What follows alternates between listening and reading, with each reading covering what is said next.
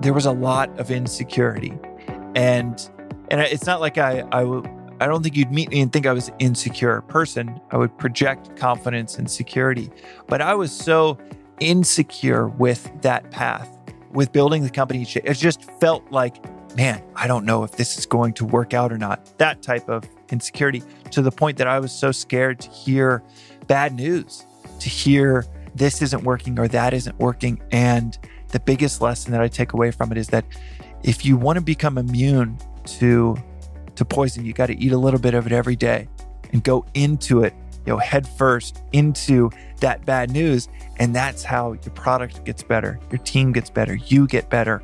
And then you end up on the other side of a really healthy, informed ego of where you're good, where you're bad, where the company is good, where the company is struggling. And you end up with a pretty damn, fortified immune system that can handle a lot. And I think in my 20s, that was really tough for me. And I made the mistake over and over again, but the meta mistake of just feeling so insecure in our footing as a company and as a founder, that it was like, let's go raise more money. Let's get more validation. Let's get better press. Let's get more of these milestones that sound really great, instead of, no, let's spend this whole year going headfirst into the areas that are really struggling. Hello, everyone. My name is Chris Powers, and I want to thank you for joining me on the Fort Podcast today. This show is an open-ended discussion and journey covering real estate, business, entrepreneurship, and investing. I would love to hear from you by tweeting me at Fort Worth Chris on Twitter. Hey guys, it's Chris. Thank you so much for joining me today. So pumped to have James Beshara, one of my best friends in the world, and somebody that I've invested in over 40 early stage businesses with. We had him on when I first started a few years ago, and we're back. So we cover a lot of ground today. We talk a little bit about the fund that we're about to launch. We're about to raise a $20 million venture fund. We talk about his adventure through Silicon Valley and a company that he started that he sold to Airbnb. And the interesting part of the conversation is we talk about the not cool stuff, the stuff that you rarely hear about. And it's really deep and it's pretty awesome.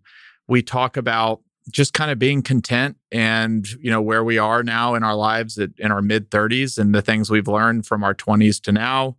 We talk about him being the third check into Clubhouse and a lot more. So thank you for continuing to join me on this journey, and I hope you enjoyed today's episode. James, welcome back for episode 3. I'm so excited to be recording with you today. Christopher, I'm excited to chat with you every day that we get to chat. When you FaceTimed me earlier today, I think I actually told you verbatim, dude, my face lights up when I get a FaceTime from you. So I'm excited to chat with you as well. Yeah, dude, we've got a really cool relationship, and we have for a while. And I actually want to kick it off. If you're listening to this, James and I met in 2004 or 5. My roommate freshman year went to high school with James, and James went to Wake Forest, and we were at TCU. And my roommate calls and says, yeah, my buddies from Wake Forest is going to come down and stay with us for a couple days. We're going to have a lot of fun. And we did that. And we spent like it was like 2 or 3 days. We spent pretty much inseparable, the three of us. And James's last name. It was a long weekend. Yeah. So it was a 3-day weekend. Yeah. It was short in memory because it did go by really quickly. But yeah, it was a 3-day weekend. Every meal. And we were hanging out. I was like, man, I love this guy's energy. We're right on the same wavelength. And we loved hanging out. We bonded over business, entrepreneurship. And again, this was our freshman year. So let's not pretend like we were that sophisticated yet. But James's last name is Beshara. And I guess when you're a freshman and you're drinking for 3 days straight, you don't kind of put it all together. So as he's leaving, we're kind of giving each other fist bumps and hugs, and he's leaving. And I'm like, Beshava, it's been an awesome 3 days. And the look that you gave me after devoting 72 hours of your life to our dorm room, and I couldn't even get the last name right. I knew we'd be friends forever. And here we are 16 years later. I remember that so vividly. It was outside of the dorms, like in the parking lot. I was about to jump in the car and drive back to Dallas, where my parents live. And it's like, okay, this is the parting moment. But I'm looking at both of my friends, you and Clark. But I'm looking at you. I'm like, man, we're gonna be. I have a feeling I'm gonna be friends with this Chris guy for a long time. And I was like, oh, and I think he knows it too. There's this, 1 second extra pause before hugging goodbye, and you go, Beshara, man, let's stay in touch. Let's stay in touch. And kind of, you were, approaching 2 feet away for the hug. And I was like, wait, what? And then you hugged me and I was like a dead fish. And I was like, fuck this guy. I felt so guilty. No. And then we hugged it out, but then we laughed. We've been laughing about it. Damn, that was almost 16 years ago.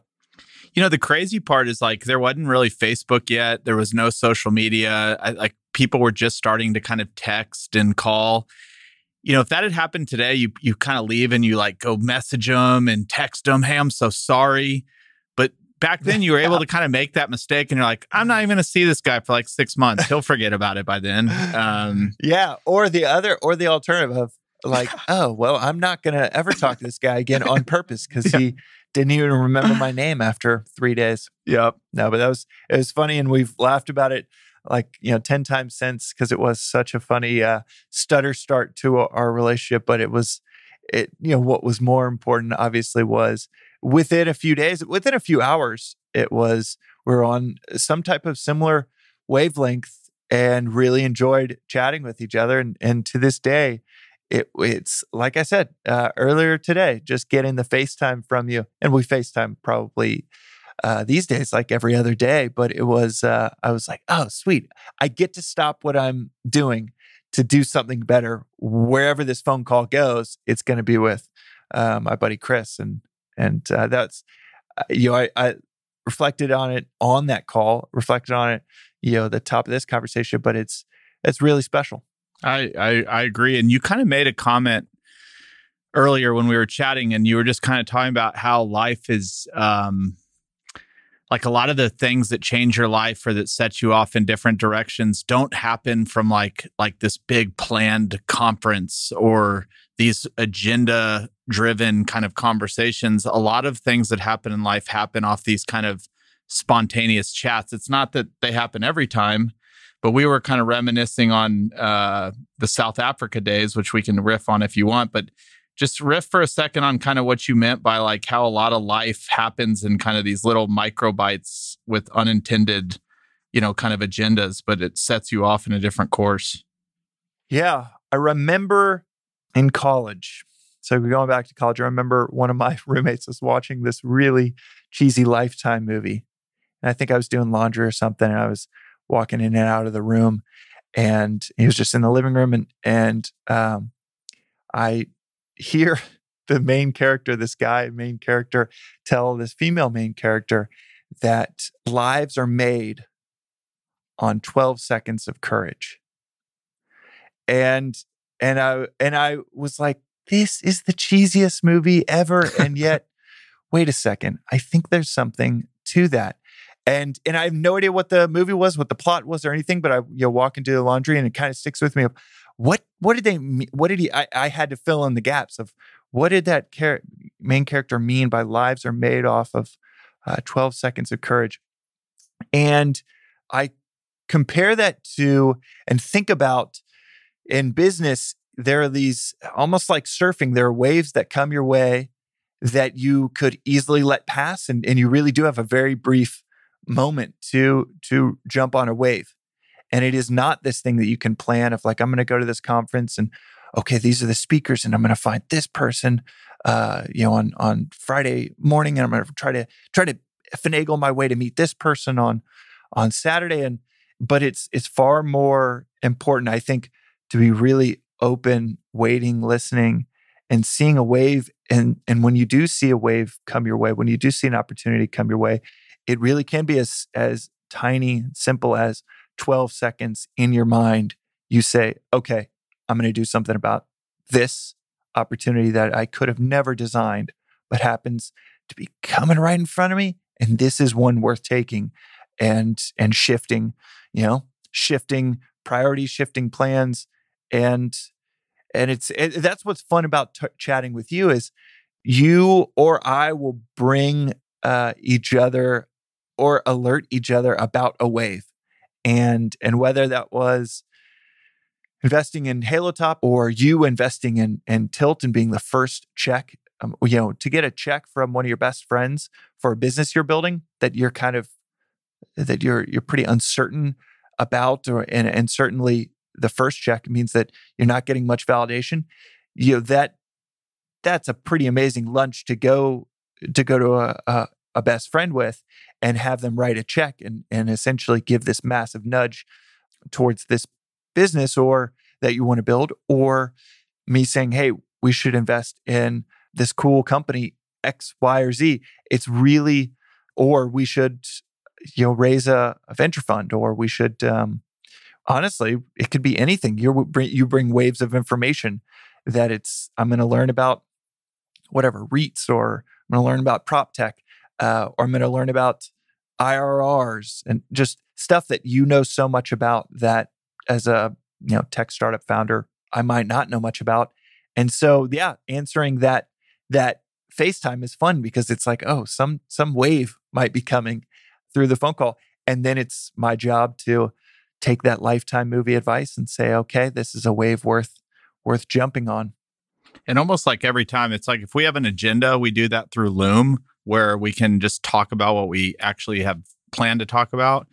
But like you said, almost every FaceTime is just like it's not on the calendar. It happens some random time, like, hey, what are you doing today?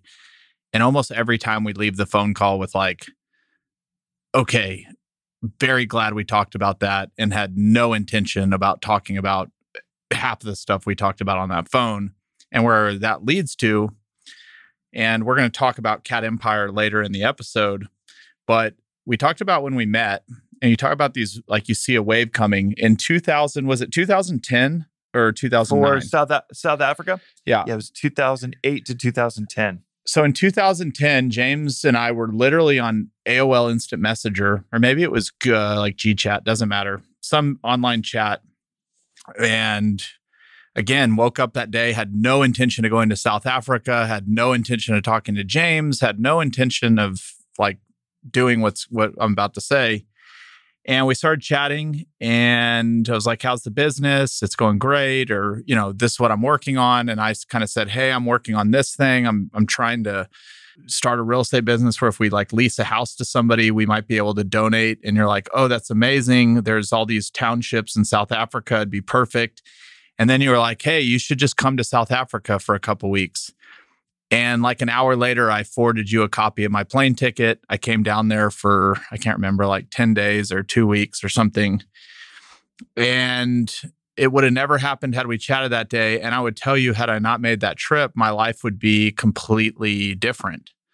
I would have never invested in Tilt, which means I probably wouldn't have gotten into venture investing, which means we probably wouldn't have done all the things that we've done. We've invested in over 40 companies together now. And had I not been at my desk that day at 10 o'clock a.m. on a Wednesday, I'm not saying I might not have still come, but that one little moment like totally changed my life. And that's it's unplannable.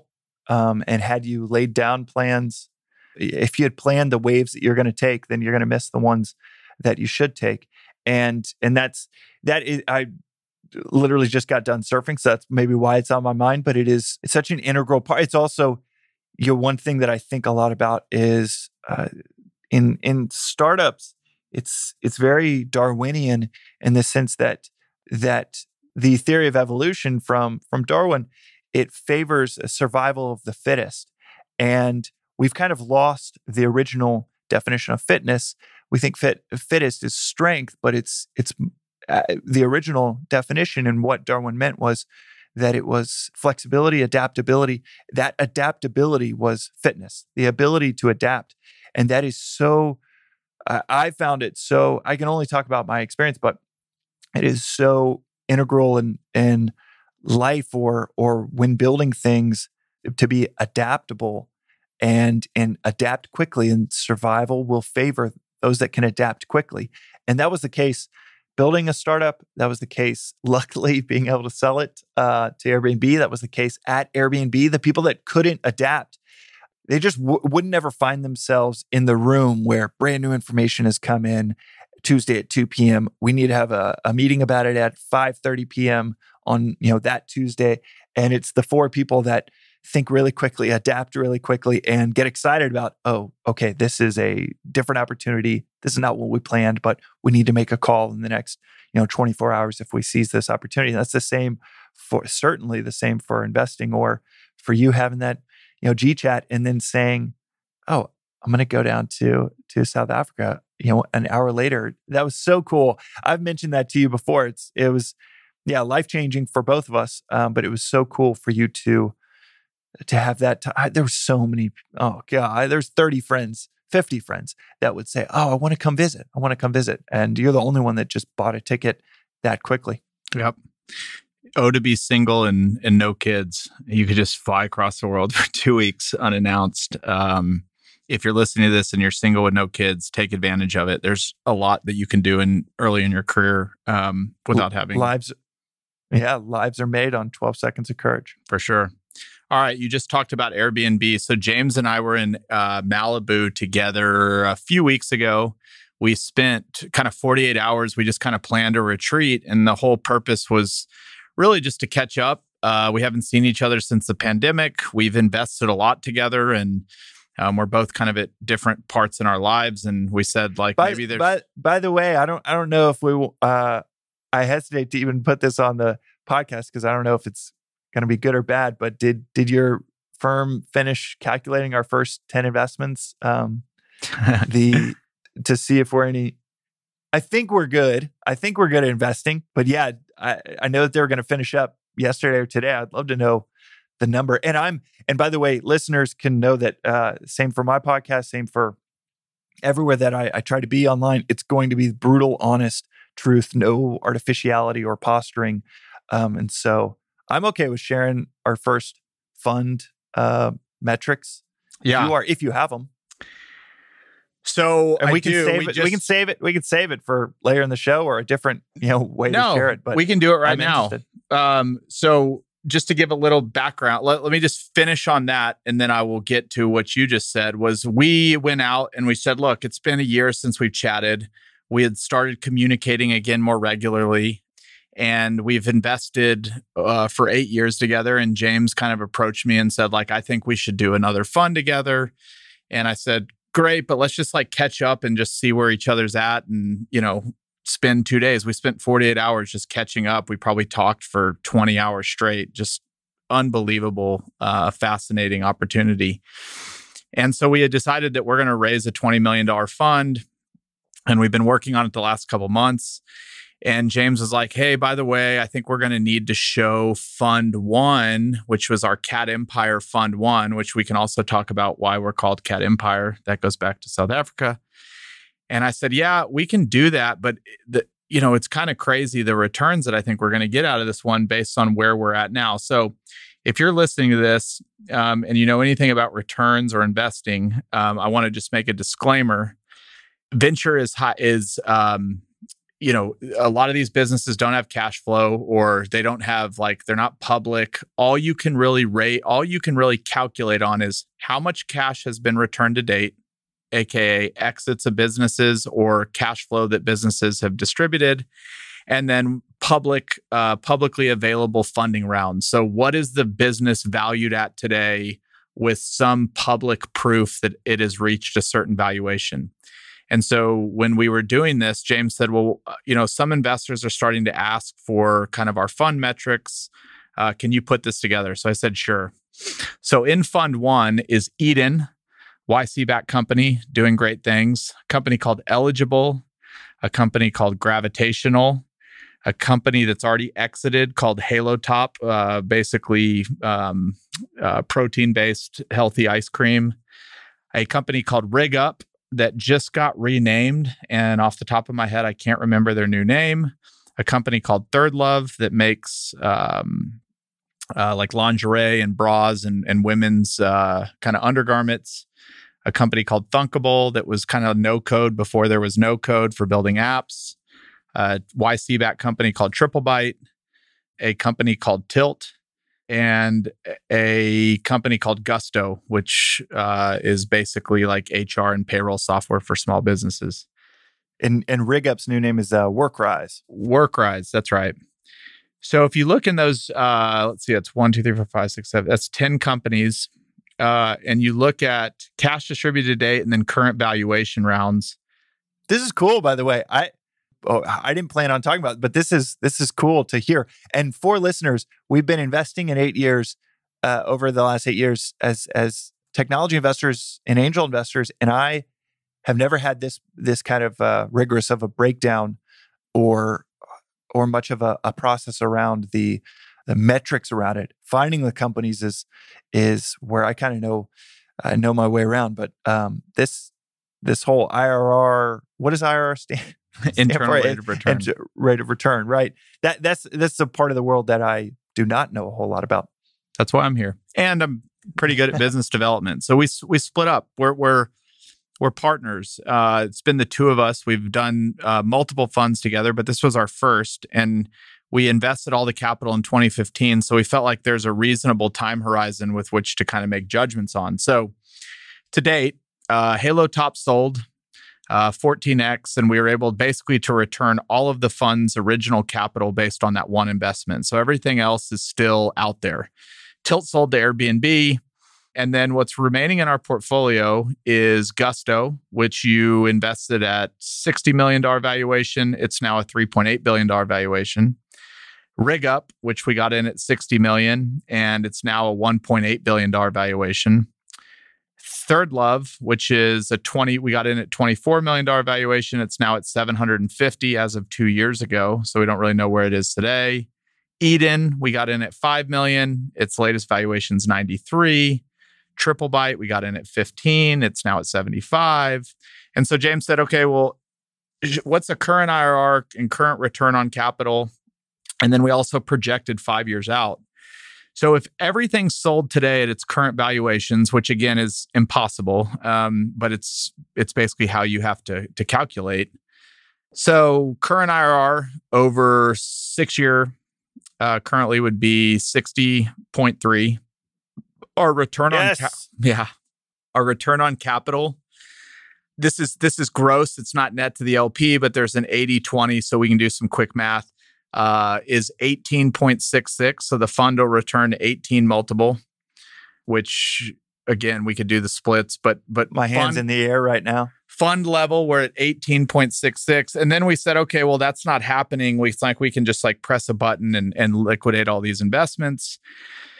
So we ran it out for 5 more years, which would basically give us a 10-year fund life. It'd actually go to about 11 years. And we assumed that those valuations would grow at 10% a year for the next 5 years.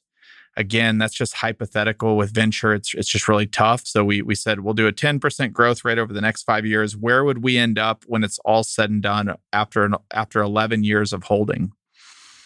And that hypothetical would be a 37.3 IRR over 11 years, which is insane, and a 27.8 multiple on capital over 11 years. Again, when you put into 4 or 10 companies and 4 of them are unicorns, and you've had really no losers, that really helps. And so we're calculating returns on the 4 other funds that we've raised, or I'm sorry, 3. That is awesome. Okay, so I'm smiling kind of ear to ear because the 27x is outrageous. The goal for the fund is 3 to 5x, and that's typically the goal for any venture fund. So that is outrageous. But I'm also smiling because going back to the conversation at the top of the call, and by the way, I think our subsequent funds will do even better because we actually know what we're doing a little bit more. I'm smiling for a couple of reasons. One is going back to that kind of lives are made on 12 seconds of courage. You, in taking the right wave, you were the one that called me and said, hey, we should start, you're building out in Silicon Valley, you've gone through Y Combinator, and we don't have many friends, we don't have any friends from Texas that have really done it, moved out to Silicon Valley and gotten plugged in. And so you were the one smart enough to say, hey, you're kind of seeing this wave, and we could ride this if I raise the capital and we start investing. I had not thought about investing. I just thought, just well, tell them what you were doing. I know. Give them. I was building Tilt. Yeah. I was building out my own company, a tech company, and what is hilarious, what is also just part of the, my podcast is called Below the Line, and everything about it, and it's similar to yours in that it's just strip away all of the bullshit kind of polished version of stories and tell the real stories of things.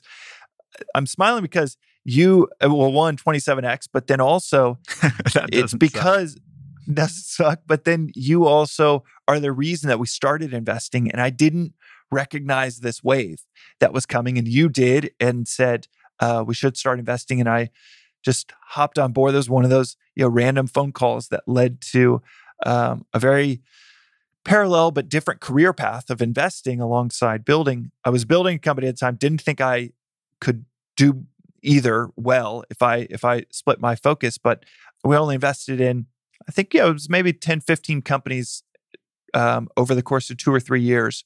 So it wasn't a huge, maybe it was a total of 50 hours of work over a few year period, but it was based off of, okay, I'm already, whatever the sport is, I'm already playing tennis all day long. I should be able to find which tennis players are really great because it's a sport I'm playing.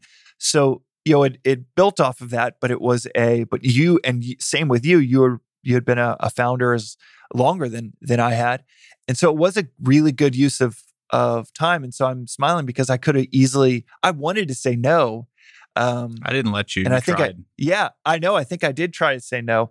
So I'm really glad that you didn't let me, and really glad that I said, okay, this is going to be another unknown to take on, but I'm going to. The other thing that's going through my mind is, out of all those companies, one has had a really bad return, and it was my company, Tilt. And I don't think it was related to the 50 hours put into angel investing, but put into maybe equal parts many mistakes I have made as a founder over time. And I sadly had to admit to myself like a year ago that maybe I'm a better investor than I am founder.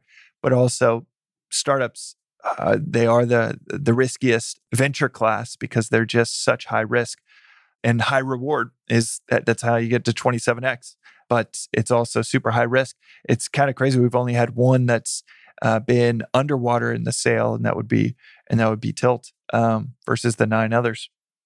Yeah, and I think the interesting part about all that is, and we're going to chat in depth about the Tilt kind of story, but one, James was out there. I was single. I was flying out to San Francisco once a quarter. I tell people often, I've been in real estate and in Fort Worth, and it's been an incredible journey, and I wouldn't change it for the world. But had I had a second life, I would have been in Silicon Valley with you. I just happened to start a real estate company in college and didn't have really the luxury of moving. But tech has always been kind of my passion, and I learned how to raise money. And so James would send me these deals from like his Y Combinator buddies, like, hey, if you want to invest a little in here, and then it would like be really quickly go by, or I didn't have the money at the time, and then James was hyper focused on running Tilt.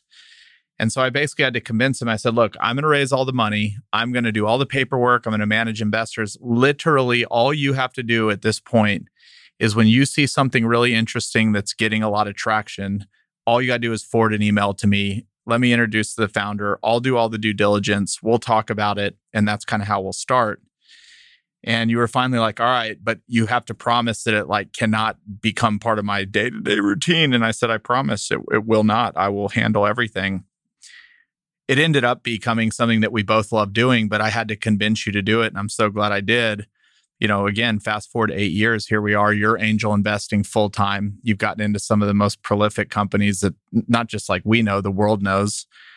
You've learned way more about angel investing than I think you ever thought. And even though Tilt wasn't like the outcome we want, you raised 70 million from tier 1 VCs. You grew a company with 100 plus people. It wasn't the outcome, but the experiences that you have and where the risk is and where things can go wrong, I think sets you up to be a better investor than somebody that just, made it all the way, hit a home run, and never really learned from anything downside. And so I think it's one of the most unique things that makes you qualified to go into this type of life, is that you know what the downside looks like and you know when to see it coming. And I kind of want to talk about that if you're ready to talk about it. Yeah, please. There's nothing, nothing offsides, and it's I love talking about the things that have gone wrong, because to your point, those are the experiences, as Bill Gates has said numerous times, failure is the best teacher, and success doesn't teach you anything. I honestly think about that. I've learned so much on the founding side of things with investing. I really don't know.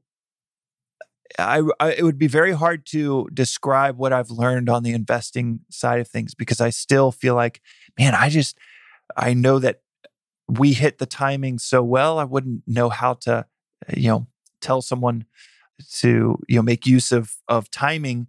That's that's something you can't advise someone on. We just got really lucky, and feel like with angel investing, it's just every good deal. I'm like, man, I have no idea how that happened.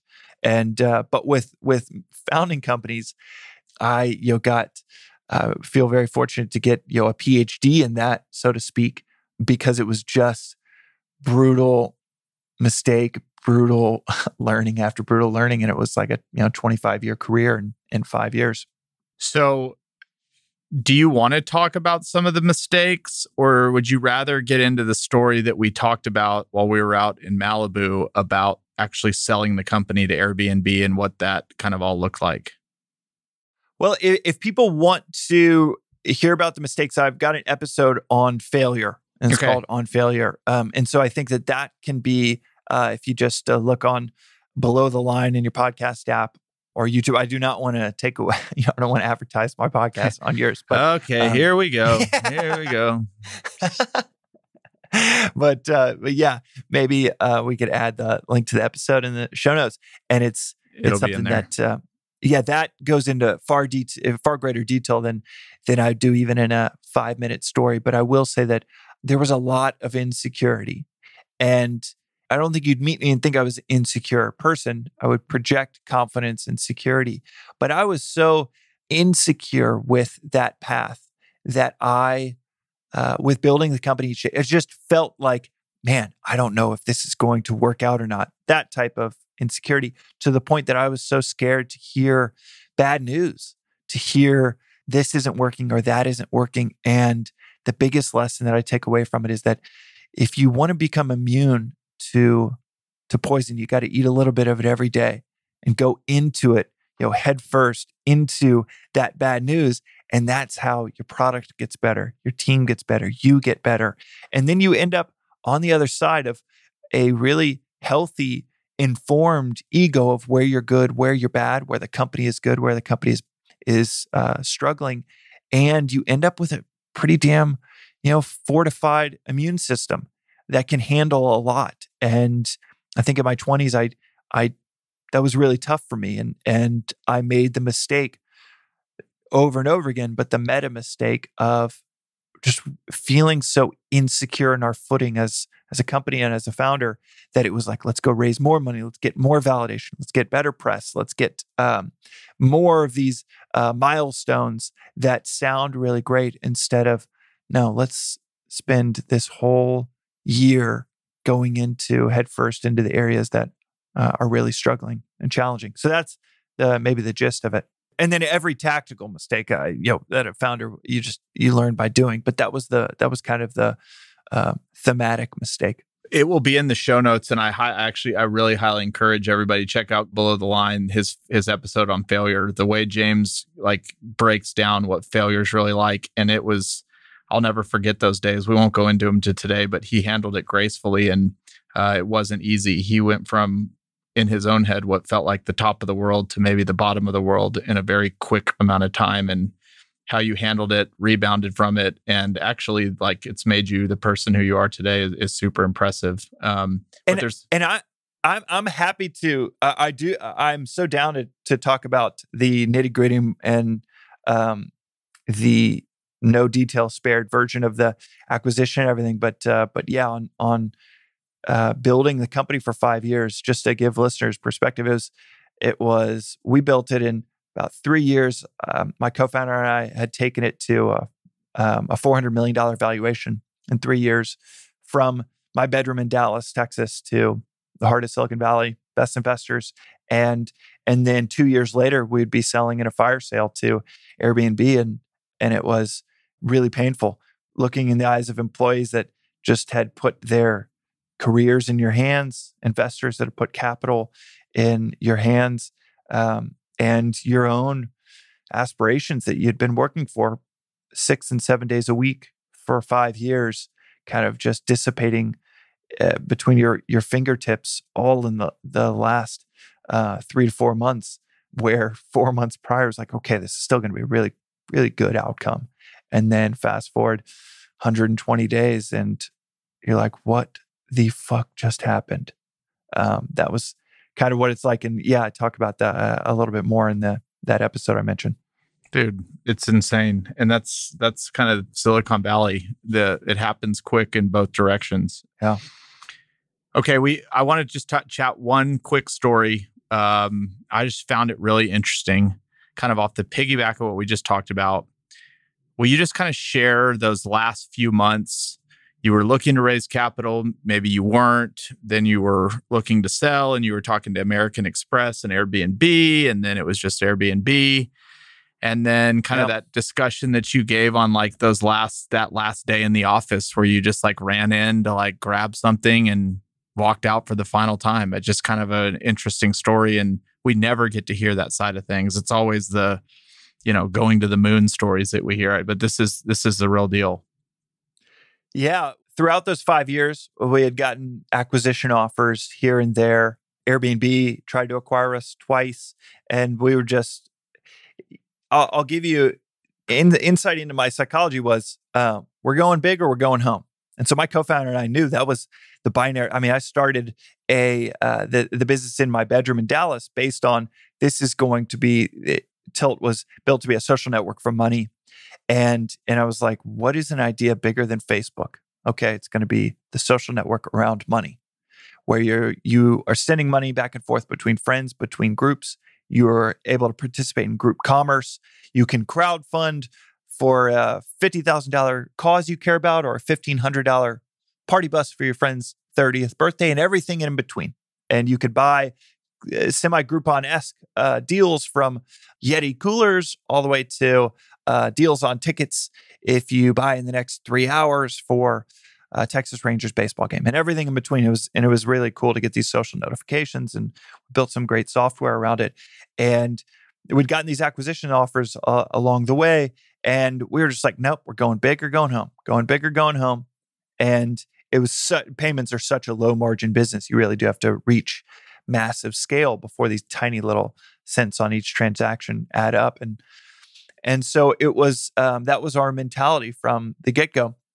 We started to get these points of validation through Y Combinator, through Ron Conway investing, who's maybe the best angel investor of all time. And Andreessen Horowitz did our Series A. Then they did our Series B, which is really rare, maybe the best venture capital firm in the world.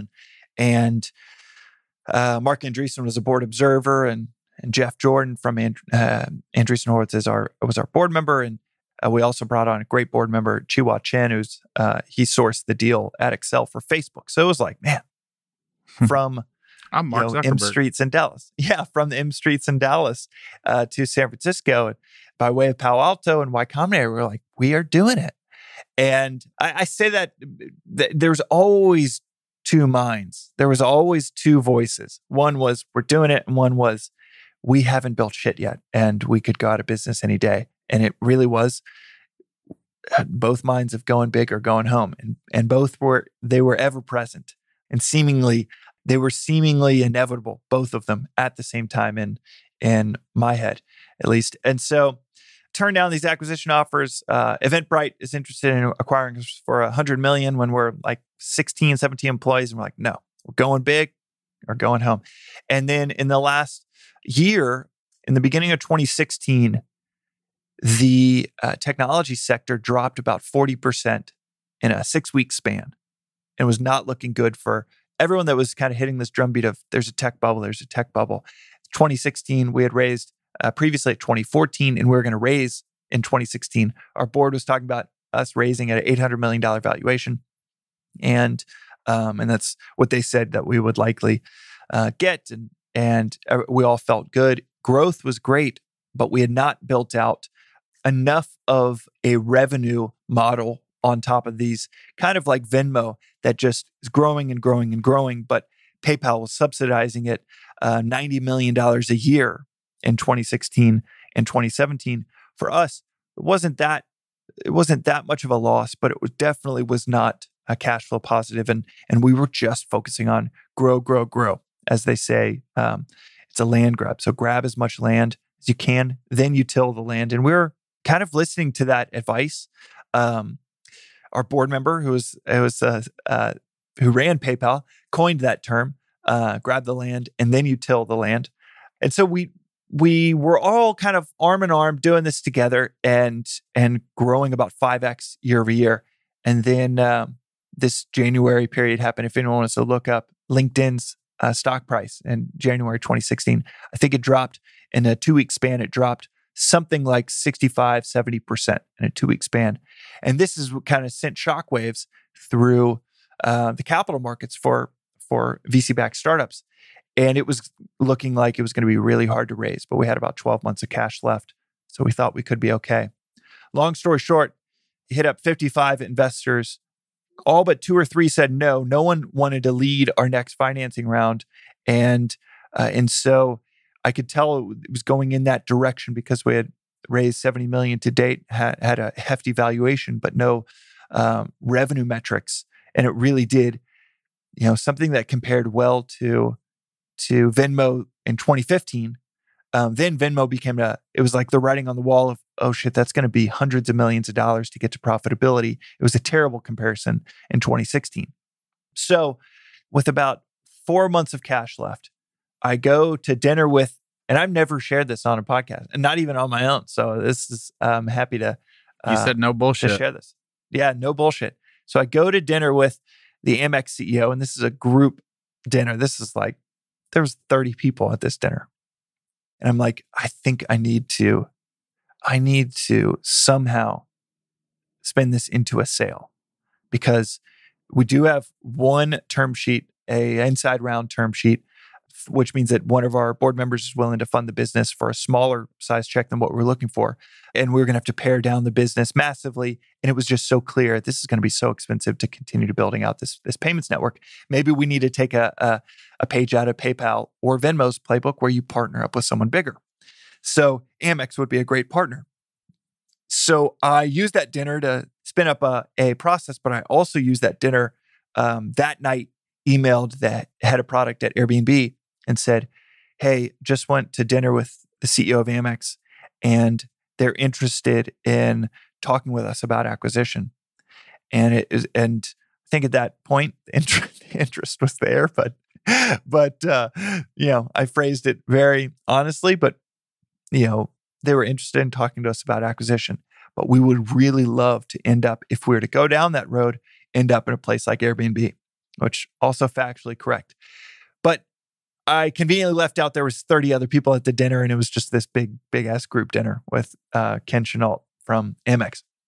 So I then reach out to all others, and it was that single dinner I was driving back from. It was a 45-minute drive that I decided I needed to do this. And so then my co-founder and I said, yep, this is the right move.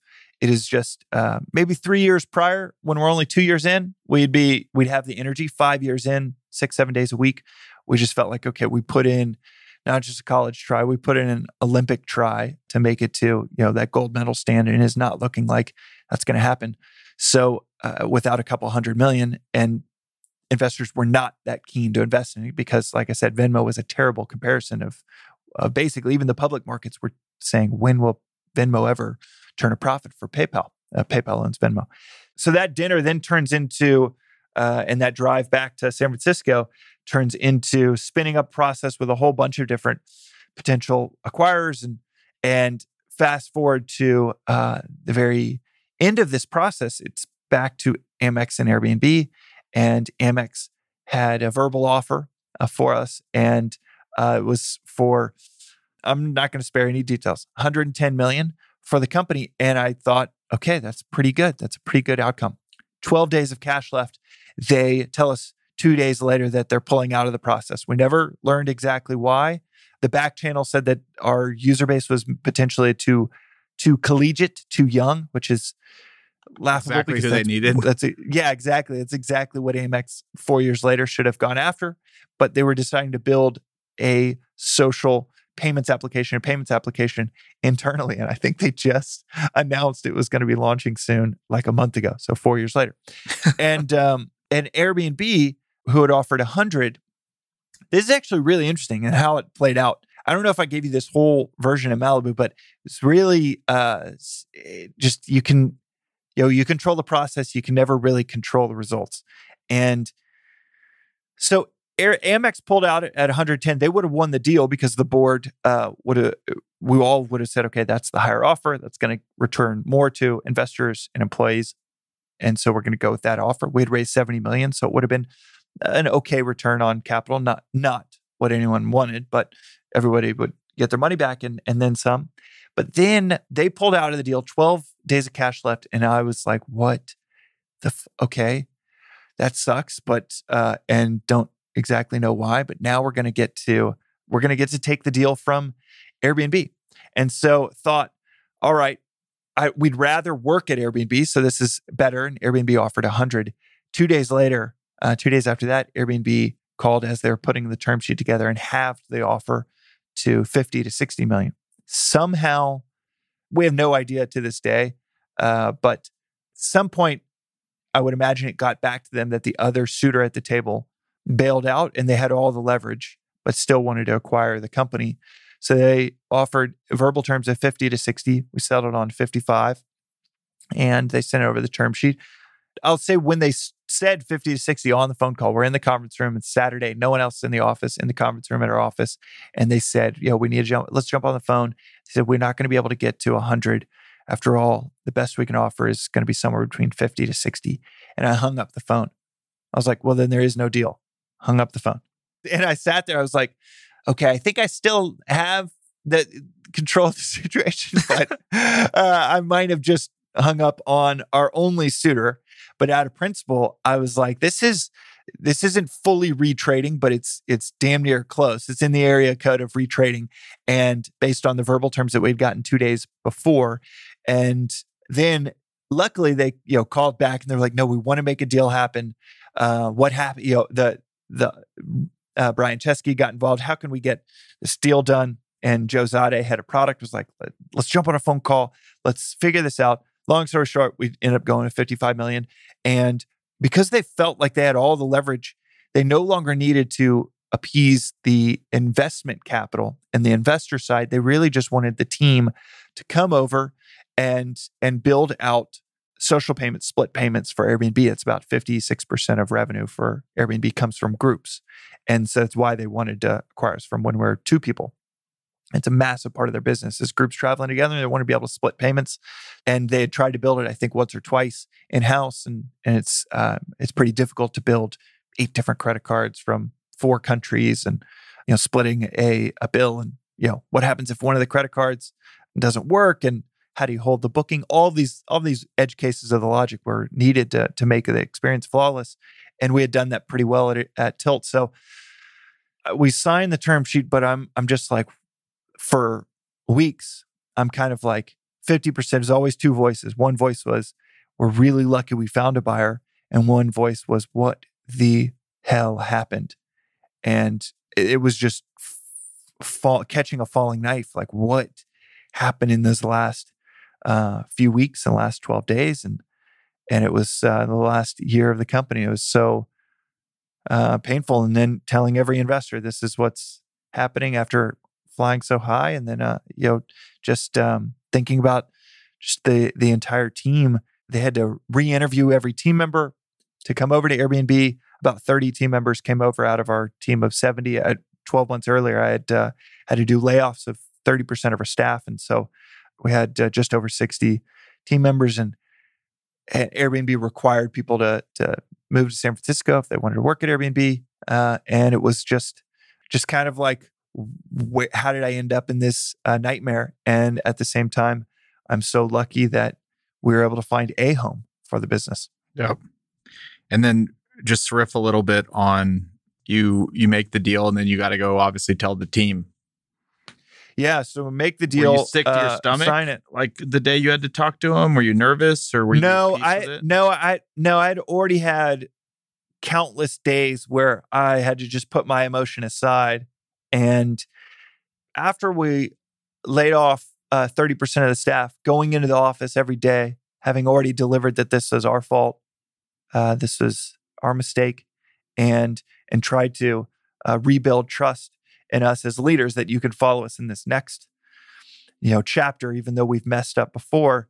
That was harder. Just going in every day, walking to my desk, putting on a game face when internally you're just like, man, this is the beginning of it going south, and everybody's everyone's so caring. I remember one person that we had to lay off just coming up to me to give me a hug the day that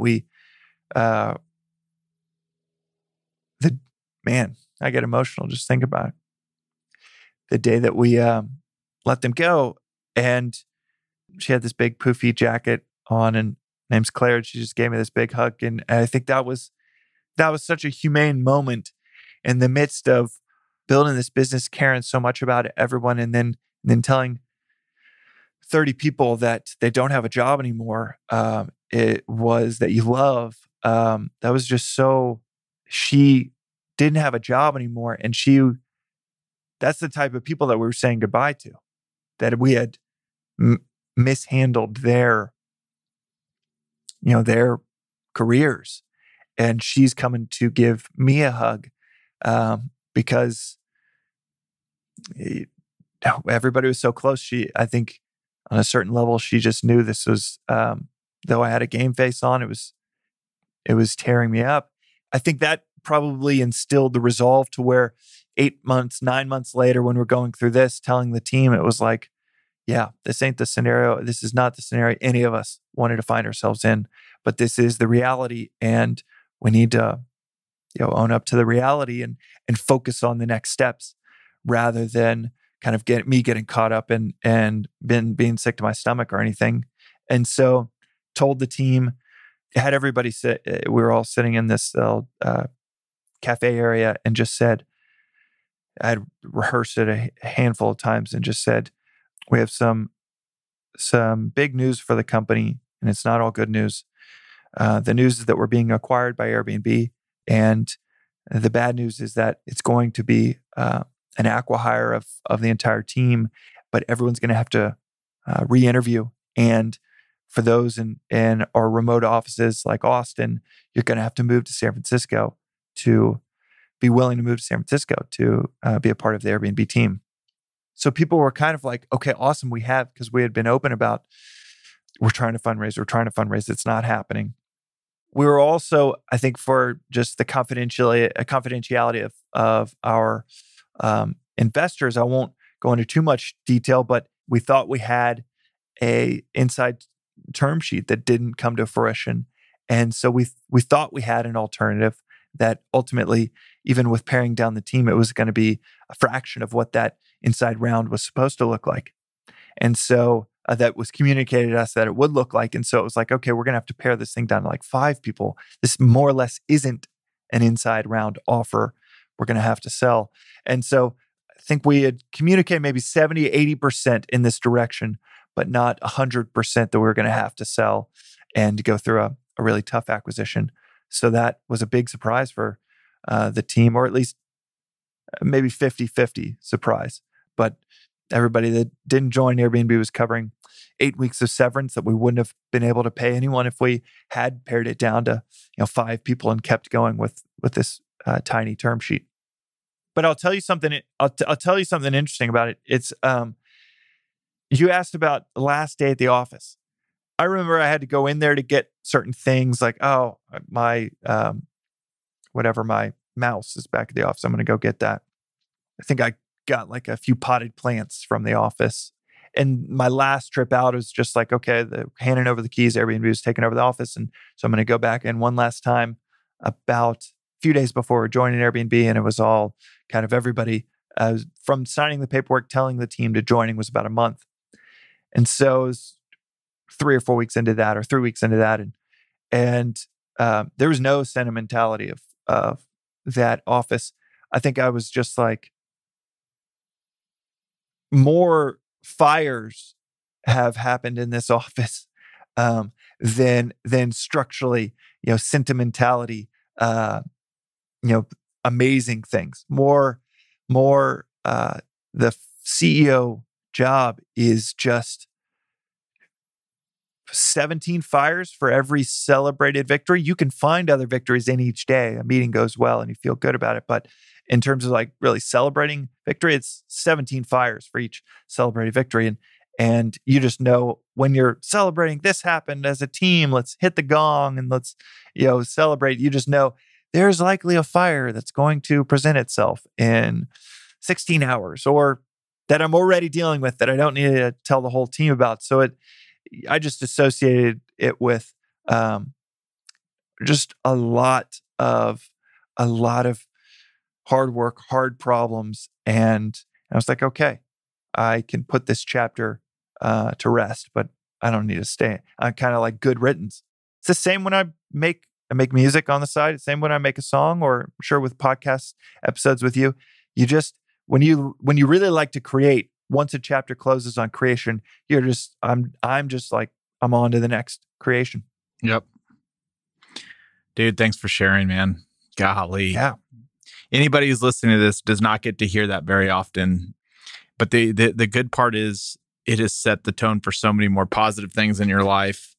Getting to experience something like that, as shitty as it is in the moment, I'm not saying like you're lucky or you're fortunate, but you have an experience that 99.9% of people don't have, and it's a foundation to build on. If you look at it that way, if you look at it as like, I'm going to let it haunt me the rest of my life, well, then it will. But the things we'll talk about kind of for the rest of the podcast, I think it teed you up very nicely for what you're working on now. And it is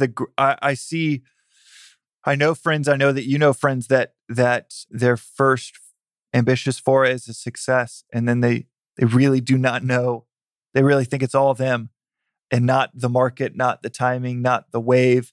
And they actually have crunched the numbers on startup successes and failures. And the biggest predictor is market timing, not capital, not team, but market timing. And the others are very important. But when you fail, you never take away, it was the wrong time. You definitely get to learn the other surface area of the equation of, okay, what could I have done better? What did I really royally screw up? What would I do differently?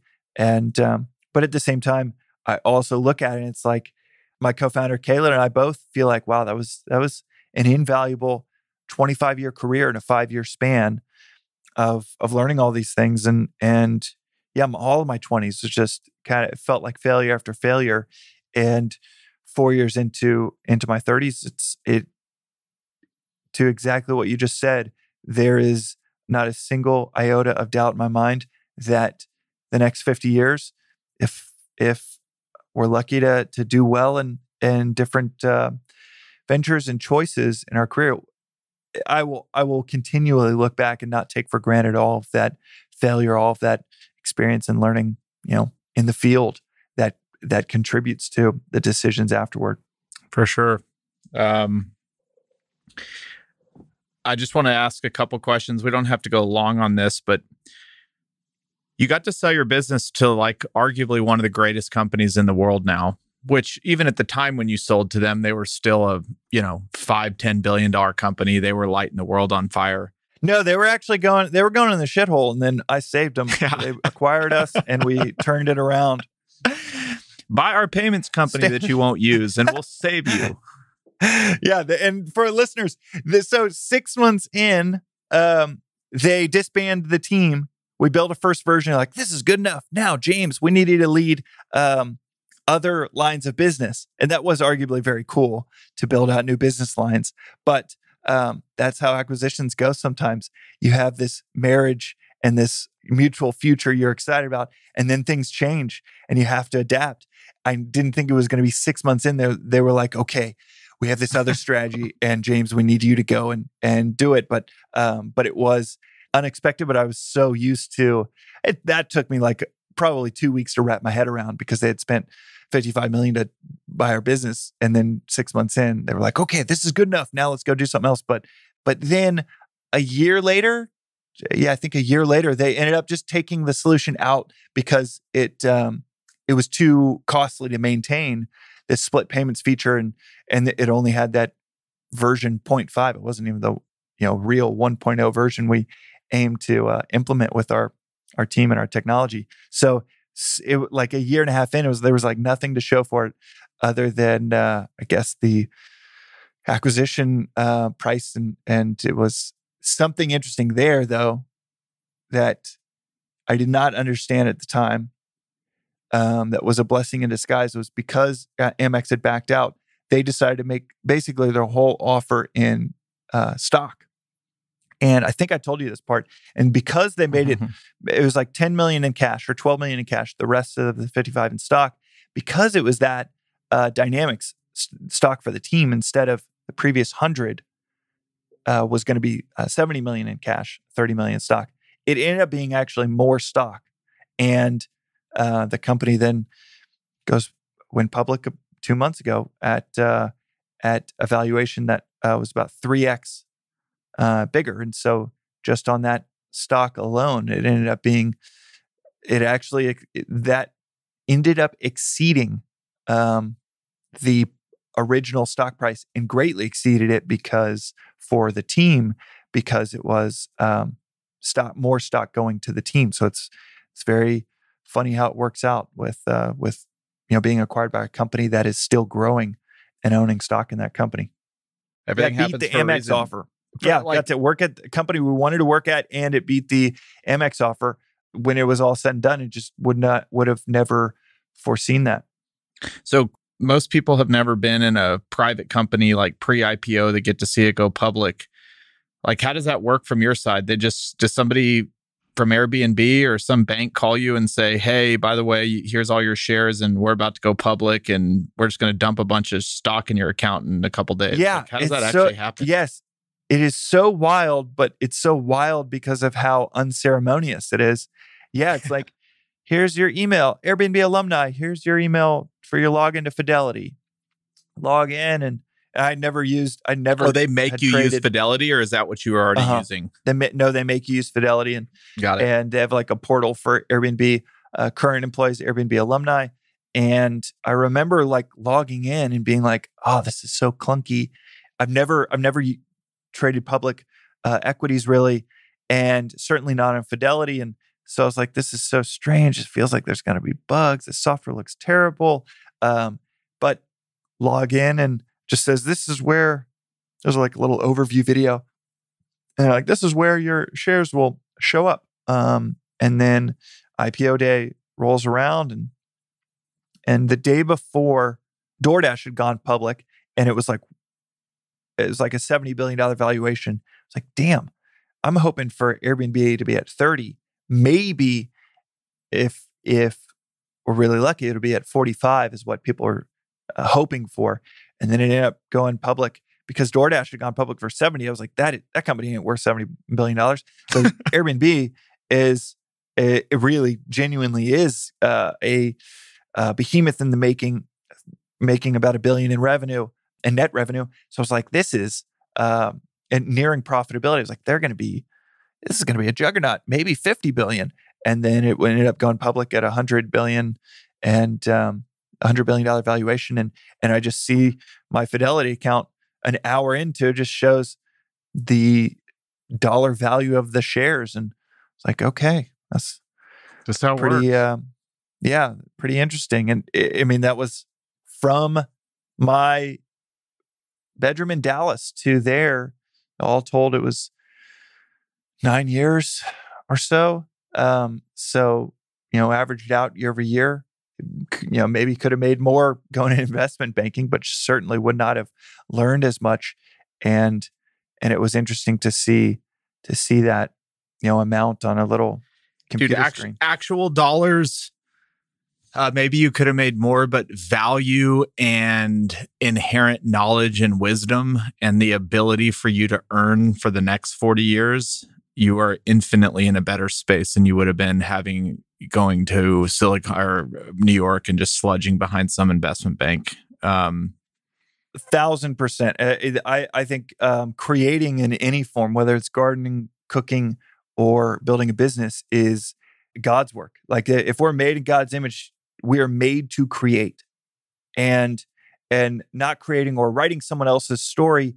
Maybe that's it. Apprenticeship is valuable, but I think everybody needs to become the author of their own story so that they really can be at the tip of the spear, learning how the universe works, and not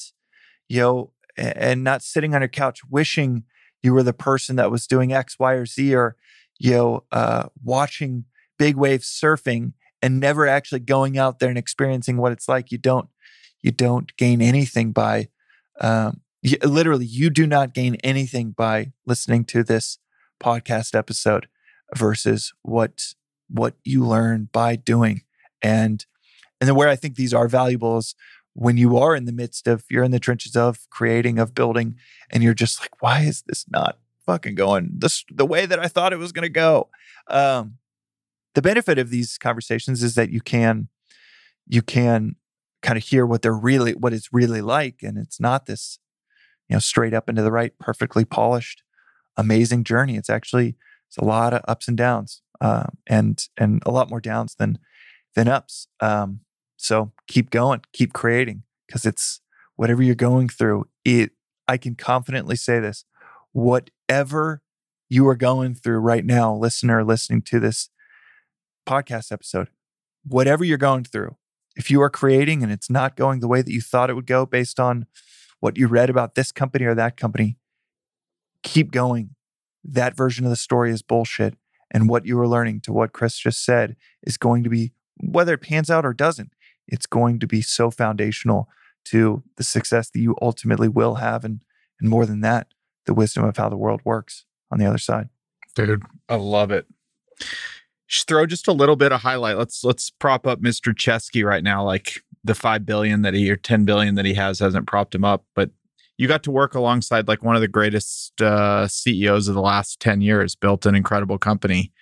Is there anything off the top of your head that comes to mind where you literally got to interact with him on a day-to-day basis? Like what was it like to work with him? He is the real deal. And I knew that before we joined. It's one of the biggest reasons I wanted to join Airbnb, is because he had, the Airbnb team had kind of taken us under their wing. Right when we got to Silicon Valley, Paul Graham at Y Combinator introduced us, maybe in the first 2 days that we were in the Bay Area, said, you need to meet this team. And they're in the current batch of YC. And so they were really gracious to chat. We loved all of our interactions with them, and I loved the interactions with Brian. And so it really was we wanted to land the plane at Airbnb if we could. And the biggest thing that he impressed me with is that he is someone that will just headfirst eat whatever poison needs to be eaten. That guy will not shy away from something that isn't going well. He does not just spin it as like, or what's worse is, to have a disease and not know it and ignore it. That's worse than having the disease. The second he realizes there's a disease, that's what he's going to be talking about. All hands with the whole team, with the whole company, 4 people in the room. It doesn't matter the audience. He is not reframing and he's not glossing over it, but best of all, he's never ignoring issues that are happening. And that is so rare. It is so rare, especially I got to see him day in, day out in years. I don't know, they were almost 8 years in. And so you'd think someone was really, really tired and run down by all of the things that go wrong, especially when you got 5,000 employees and then 7,000, then 10,000. But so much energy and energy always pointed in the right direction on the current hill that needs to be climbed, and not some easy slope to something that's temporary, but it's going to feel good. That was always the most impressive piece. Like anyone would have been like, oh, well, that's bad, but look what's happening. That's great over here. And it was just like, no, this is bad, and this needs to be fixed. This is my highest priority, and you and the team, I'm going to be working with you shoulder to shoulder, and we're going to fix this.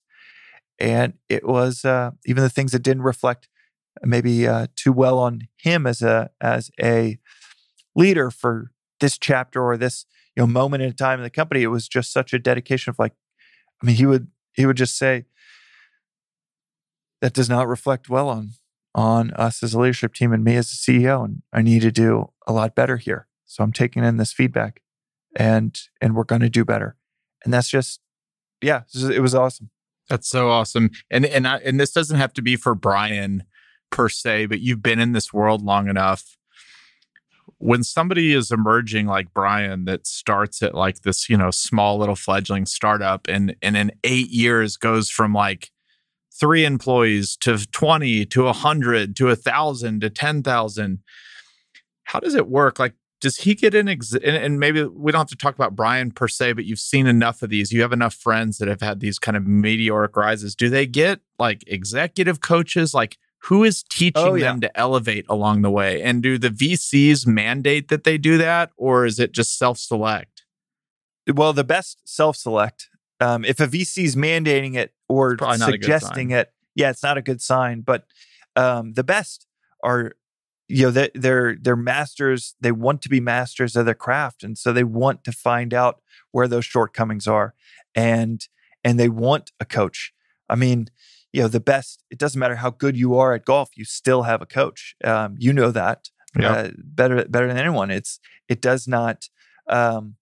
As a great golfer and fan of the best golfers, that was always interesting to me to know that. I guess I figured great basketball players had coaches, but it's always more prominent with Tiger Woods has a coach, and that's for all of the obvious reasons, and yet that whole larger point was non-obvious to me until I started to pay attention to the people that were the best at what they did in the world. So Brian has a coach. I think he might have 1 or 2 different coaches. Every executive has a coach at Airbnb.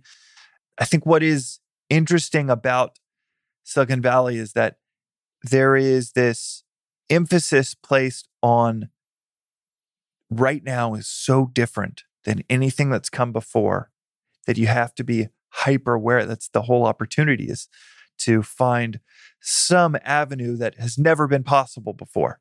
And you're building technology towards that, which means that you really cannot copy and paste how anyone has ever done it before. You can't read how Amazon did something 10 years before. You can't read how Apple did something 5 years before. Every company, every anomalous company is anomalous in their own way.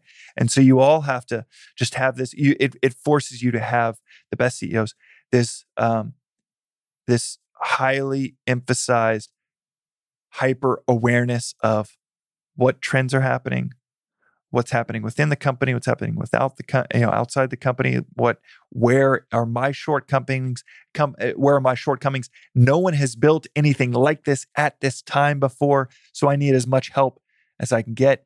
There are coaches, and then there's probably a 17 to 20 person rotating board of advisors that Brian is tapping into at all times. So there's the benefit is of being in uncharted territory is that you really get to embrace, okay, shit, we're in uncharted territory, and there is no manual for this. So I need to piecemeal together as much great advice from great thinkers as I possibly can, because it ain't gonna be me that figures out this is exactly what needs to be done. And the world is just moving so quick that even advice from 5 or 10 years ago in a world today is it might even not even be relevant with the amount of resources and technology and software that exists, year after year. Yeah, I remember I remember hearing a story about Mark Zuckerberg when I was just getting started, and I was so like in the mindset of let's dominate the world, let's build something bigger than Facebook, and so let's. It's not a great way of building a company. It's a terrible way of building a company. To concept a company, I like to think that they really should be like pulling on strings of a problem you have, pulling on threads rather than sitting and concepting. It's not just conceiving, but it's like, I want to make sure this concept is massive so that it's going to impress so and so and so and so. When I tell them about it, it's going to be bigger. It's such an ego engineering exercise. But I would consume everything I could about Facebook. And one thing that I remember learning was that Mark Zuckerberg was well known for just saying, for asking in every conversation, what is that? What do you mean by that? What does that mean? What does that acronym mean? I don't know what that is. Can you tell me more about it?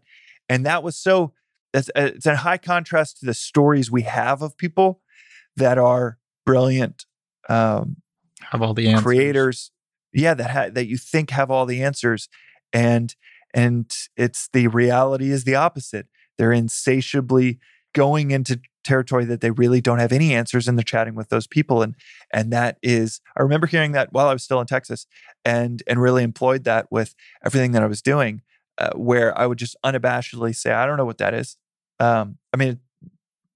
3 weeks ago, I was like, I keep getting asked what the IRR is, and I know what it is conceptually, but what is that, Powers? And there's the tendency to act like you have no weaknesses, is, I think, that really that shields you from so much insight and information that could be shared, and it's just so much more impressive when founders use those 3 insanely powerful words, I don't know, than a pitch where they act like they know everything, and my eyes gloss over when a founder acts like they know everything. It's like, oh shit, this person is going to be terrible to work alongside. Vulnerability is a strength. And it's taken me so long to learn that. And I still fail at it all the time. My natural tendency is not to be super vulnerable. But every time I've been vulnerable in my life, it seems like doors open up, and you relieve when you are having to like not fake it, but like pretend like you know everything. That stresses you out, and you leave me. It's not like you're lying, because it's not like you're intentionally trying to deceive somebody. It's just natural instinct. It's like, I'm a CEO. I need to be the smartest guy in the room. And like and then you hear stories about what you just said is like, no, the best people, if you really get to know the story, were the people that were the most curious, that didn't necessarily know the most in the room, but knew what to do with what they learned along the way. And it's just something that's taken me so long to even just wake up and say, like, my job, if I am the smartest guy in the room, we are failing as a company. So, no, it's and these stories that we get told, they rob us of so much courage, creativity, and innovation, because we're told these stories of what these leaders are like, and it is total bullshit. And then you get real up close and you find out the truth, and you're like, Steve Jobs didn't have an answer for everything. There's a guest that I had on recently, the founder of Goodby Silverstein Partners, one of the biggest ad agencies in the world, and his name's Jeff Goodby. He's responsible for like the Got Milk ad campaigns. They had 5 Super Bowl commercials this year. I mean, just outrageously successful ad icon. And he said, he was telling me the story about Steve Jobs. And he said, in private pitches, Steve would tell you, we're fucked. Here's a graph of where the business is going. When he took over Apple, he was like, here's where the business is going. And I'm worried. We are not going to be around if we do not make a XYZ correction ASAP. And yet the public persona of Steve Jobs was invincible. This is the product that's going to change the world. And that is the persona, that is the perfectly polished version of a story that a company wants you to believe, is going to put out in that magazine article if they can PR engineer a great magazine article. But it is so far from the actual truth. Steve Jobs he was famous for just being quiet and asking and asking and asking. In executive meetings, it was like this running joke that you could never tell what Steve was thinking because he wouldn't offer. He was just quiet, absorbing information, and then sometimes bursting out with the occasional that is shit. That is terrible. But even then, you didn't know what he was really thinking because I've just learned from his former chief of staff, from that story from Jeff Goodby. Like you never really knew because maybe it was just a nudge to get you in the right direction, but he was already impressed. And that is that private version just blew me away when I heard that from Jeff Goodby telling me that story where he's basically showing a graph of where the business is going, why they have to make these drastic moves, and essentially pitching the ad agencies to come on, but telling them the absolute truth, saying, if you join, this is the challenge we have in front of us. Or Mark Zuckerberg, worth $100 billion and not going around acting like he knows the answer to everything, but doing the opposite. And that is, that's the real version of a great creator, a great CEO, a great founder, not the one. I know when I led Tilt and thought that I had all the answers, that was just, I really robbed the entire team of the opportunity to subsume these gaps in knowledge and really be the heroes, because I felt like if I'm not the hero solving this or that, then I'm this young 26-year-old CEO, 27-year-old CEO. I won't have the credibility of being at the helm of this company unless I'm this superhero. And it's so freaking wrong. And the truth is, all the people that do make superhero status in the media, like 99% of them don't want to be superheroes either. They just get thrown into the mix, and like that's undue pressure. Nobody starts a company to become a superhero. Well, I started Tilt because I wanted to become. I would talk about the mission all day long, but it's that even that is just bullshit. There was ego engineering in there as well. And that was probably 50-50. I worked in the nonprofit realm and studied development economics. I was pretty impact driven, and yet still I felt very confident this is going to be a shortcut to building up the self-image. And it turns out building a company is self-annihilating. One thing I always found interesting when I would visit you, which it's, and I'm not saying it's a Silicon Valley thing. Like, look, there's greatness that comes out of Silicon Valley. It's more just like the culture of the tech world. Is I remember I'd come visit you, and it wasn't just you that maybe like, it's not you were trying to be egotistical. It's just part of what you get like swallowed up in. But it's not just the founders either. It's like everybody I would meet when we'd go to dinners or like go throw Frisbee at the park or go on like the Halloween boat cruise, you ask people like, hey, what's your name? And they're like, hey, I'm like Todd. Oh, it's cool. Todd, what do you do? It's like, oh, I'm number 22 at Zillow.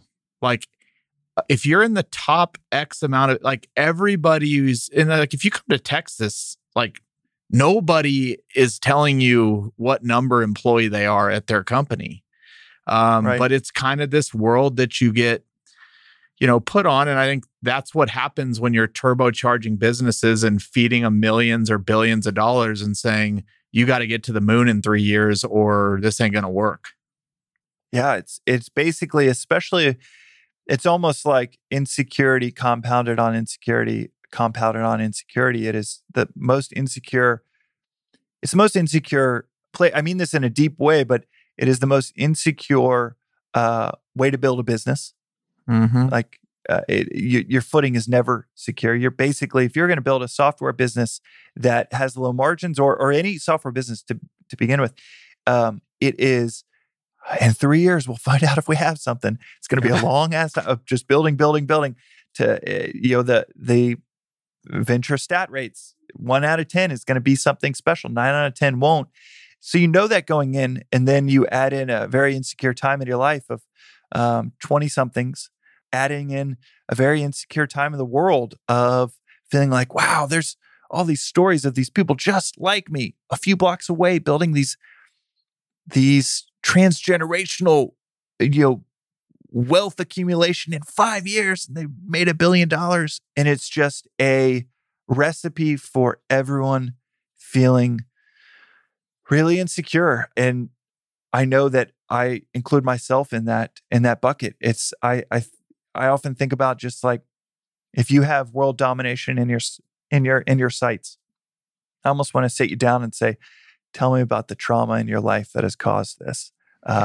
This world domination style of ambition. And it's not just, I mean, it's the world we're living in today. It's a very individualistic world now. And it is, and I think it is, at the end of the day, we're all walking down the street saying to everyone we see, please love me. When in reality, it's like love and happiness is like when you're content. And it's hard to be content in a world when you can look at your phone 100 times a day and see somebody else doing something quote unquote better than you. Whereas like 30 years ago, you like woke up and went to work and you're like, you saw like one or two things throughout the day that might have been something you were envious of. And now you wake up, and if you get on your phone while you're in bed, like in the first 2 minutes of your day, you can already start like being envious. And right. How do you, I know that you do some unique things just to curb that and keep a nutritional, feed of information into your head. What are some of the things that you do? Well, I will tell you that, but I wanted to read one quote real quick on Charlie Munger's quote on envy. Yeah, Charlie talks about envy, and he says, envy is a really stupid sin because it's the only one you could never possibly have any fun at. There's a lot of pain and no fun. Why would you want to get on that trolley? Like there's a lot of sins that you can do that are a lot of fun, and that's why you do them. Envy is one of the only ones that like there's only downside. There's no upside. Right. But we live in a world where envy sells. That's why people are trying to look fitter, and there's plastic surgery is like more rampant than it's ever been. And, everybody's trying to one up everybody. That word is not new. That is the fuel of Silicon Valley. And it's the fuel of many industries. It's the fuel of the world. It is the fuel of the world in many ways.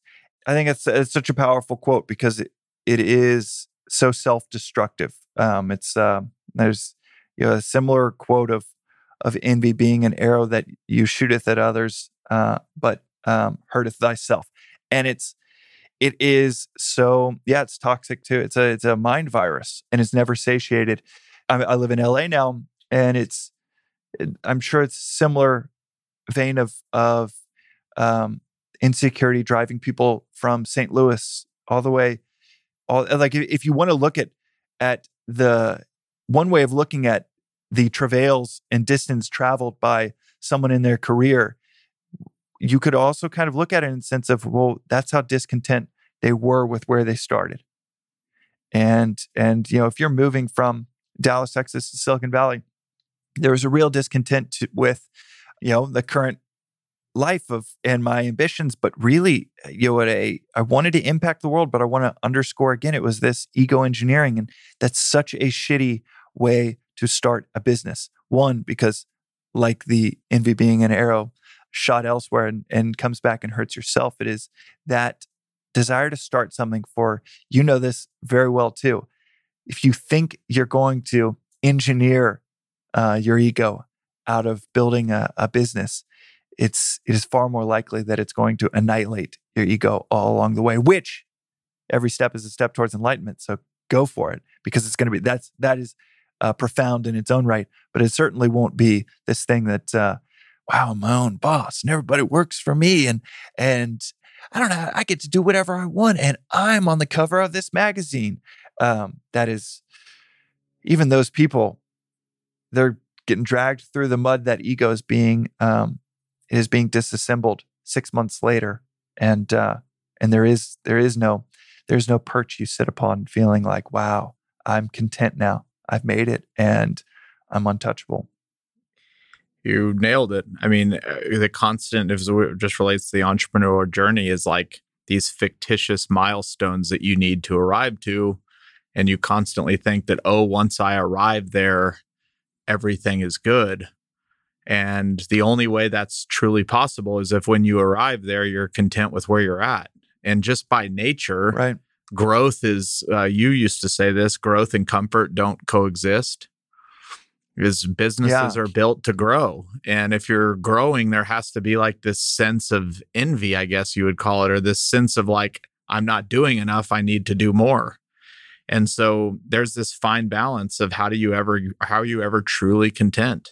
And the answer is there is ways, but it's very hard to see them, especially when you're young and haven't had a lot of life experience. Like I'm relatively young, I'm 34, but after doing this for 17 years, I feel like I have some battle wounds and scars. And I know I'll laugh at myself 5 years from now thinking that I have figured anything out right now.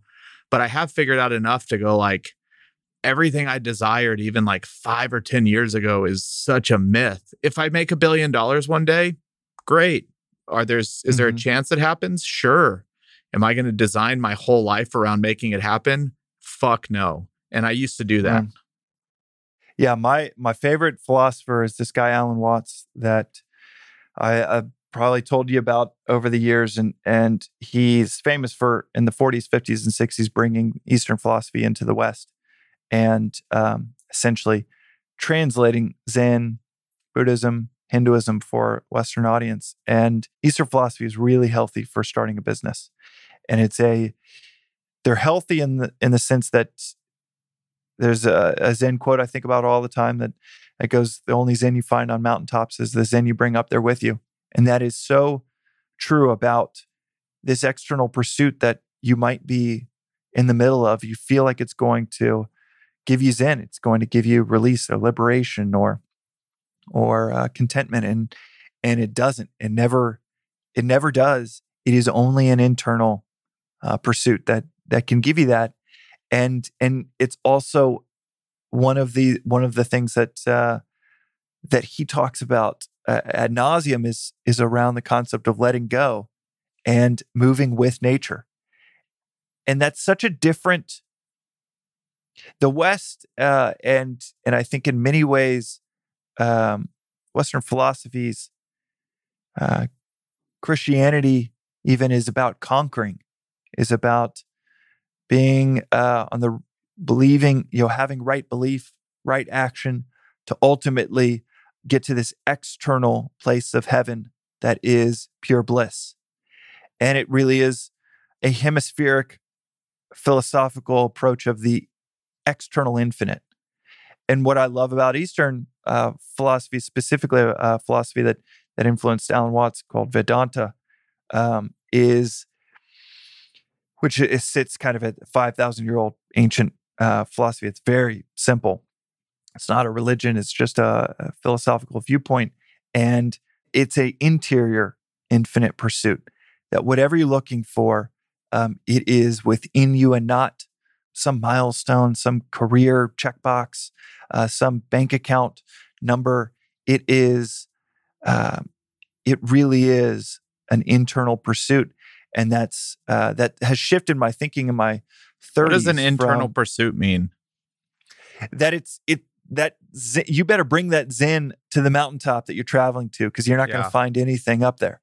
And if you find yourself on the tops of mountains feeling like it's not okay, now I got to climb the next one. Now I got to climb the next one. That desire for that external pursuit is bondage, is imprisonment. As Naval Ravikant likes to say, desire is a contract you've made with yourself to be unhappy until you get that thing. And that desire, that external desire, is this contract that you're just with yourself that, okay, I'm going to be unhappy until I get that. And it's fine to make that contract, but you better realize you've made that contract. And I think to take it further, when you do get that thing, if you find yourself 34 years in, 35 years in, 25 years in, you're like, okay, I've gotten all these other things that I pursued. I'm pretty damn efficient at getting these things that I pursued. And none of them, it's always the next hill. It's always the next hill. Then maybe it's worth sitting down and saying, is it the next hill? Or is it something within me that is worth looking at? Alan Watts loves to say that it's, we don't know what we want. and we don't know what we want for two reasons. Like, you listening to this, spend 5 minutes putting 150 words down on a piece of paper describing what you want in life. Not 3 words, not 5 words, I want to be happy, but 150 words. Write down exactly with specificity what you want in life. And within 5 minutes, I can prove to you, you do not know what the hell you want. And it's just a fascinating concept just to realize, oh, I don't know what I want.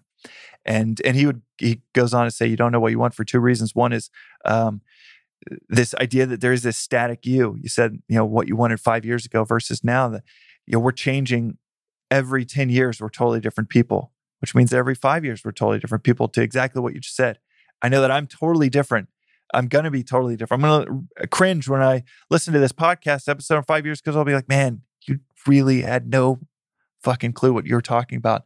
And we should, because we should be growing. And that's a good direction to look back and say, you didn't know, and maybe you know a little bit more now. But if we're changing every 5 years, we're changing every one. If we're changing every year, we're changing every 5 minutes. So this idea that it's like, when I was 12, I knew what I wanted, is laughably ridiculous, because we change so often. And so we don't know what we want, because there is no static me to want this thing when I'm 40 that then 6 years later I get. And then I'm like, oh, wait, but now I just want this other thing. And so it's kind of the first step of internal reflection is saying, okay, what do I want? And then if it turns out, in your case, you say, okay, I don't know what I want. And you kind of start questioning everything. I just want to be content. That's really. And what does that mean? And what does that mean for you? I don't know, but it means that I'm comfortable with where I'm at right now. And like you said, like if you ask me today, what do I want? I want my 2 girls to grow up to be healthy. I want my wife and kids to be happy. I want my business to do well. But if you had asked me that 4 years ago, it's like I didn't have kids yet. And so I could have never made that happen. But the one thing that, especially like if you read the Bible and a lot of these philosophies, is really all we want to do is be comfortable in the moment. That's when, if you look back on your most joyful of times, is when you've just been content with where you're at, whether that's with friends, shooting the shit, whether that's sitting on the side of a river, fishing by yourself. Like, the best moments are when you're not distracted by like what else you're either not doing or could be doing. You're just like, here I am, and I'm happy with what's happening right now in this moment. And to stay in that state, like, it's impossible. But it is. And that, so, like the whole Buddhist monk thing, that's why those people can sit in those temples for like years and years, is they're constantly reinforcing, like, I'm cool with where I'm at right now. Like, I don't need to be out of here. I don't need possessions. I just am happy in this exact moment. Right. Well, and the root for devil is the same root for desire. And it's there's a reason that they have the same root. And so the more you can rid your life of just more and more things, and desires are like, 20-headed hydra. As soon as you get that one thing, then you want that other thing. And I don't have this figured out. I still want things. I specifically am like trying to hold off on this one purchase of we have like an 8-year-old car, and I really want a Tesla, just to dude, you'll be this is the one thing you can cheat on. You will be happier if you get a Tesla. Yeah, exactly. And it's just, I know that's so not true. I really want it for the auto drive feature for the highways here in LA. So there's somewhat of a pragmatic reason. I used to want a car because of the signal. Now I'm like, oh geez, this is going to look like just, someone made a financial windfall and buys something. Like my neighbor, he's the most here in LA. He's such an awesome guy.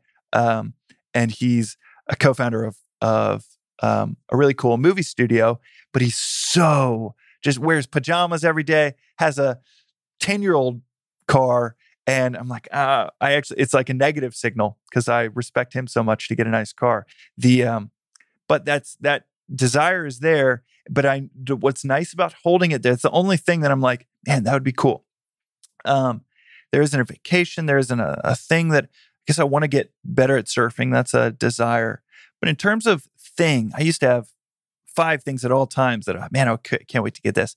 But this Tesla, probably wanted it for a year, could buy it, but in pushing it off because it's nice to almost just say that's a single pointed desire that I'll see him all the time here and be like, oh, that'd be pretty cool. And one day down the road, but I get to kind of keep that 20-headed Hydra with one head.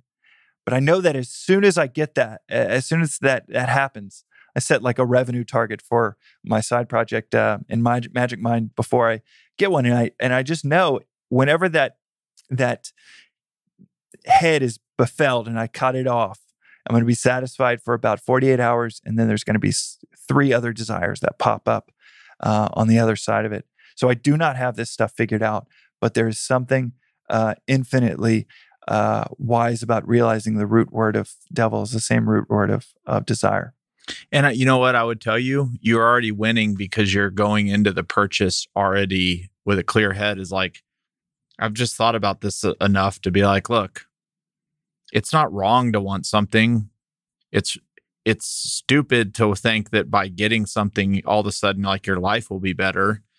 Right. But look, if you just get a Tesla and you're like, look, I'm going to buy it. It's not going to make me any happier. It's not going to make me any worse. I just think it's cool and I like it.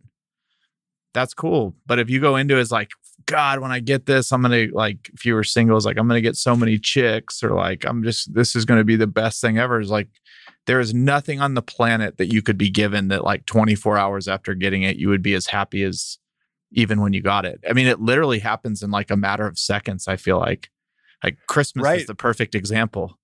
It's like you open the gift and then you're like, thanks for getting me this. And then it all fades away. Yeah. And I, my biggest desire is peace of mind. And so I know that it's also just don't take on a bad habit of purchasing things that you fast forward 5 other desires after that, and I might be in a place where we're not financially okay, and then I'm like, oh shit, now I've accidentally I was in a good spot, and now I'm in the red, and that's my worst nightmare, and that is something that it really can. I'll tell you the story of this awesome surfer, this guy, John Florence. He's the best surfer in the world. And he wins the championship the second 2 times, back-to-back years for the second time. And he's interviewed and he's asked, so John, what does it feel like to win your first back-to-back World Surf League championship? And this guy's such a badass. He just looks at the person asking that question. He's just gotten off of the water where it was announced that he won, and he looks the interviewer in the eye and goes, nothing changes. I've been surfing since I was 3 years old. He was maybe 26 at the time. I'm 26 now. I love surfing, and I'm looking forward to surfing tomorrow.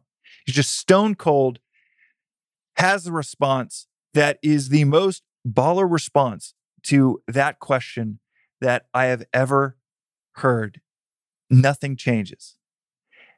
And that is that's the place that if I have a desire, it's to get to that point. And when we were just talking about that fidelity moment where there's these zeros in a bank account, there was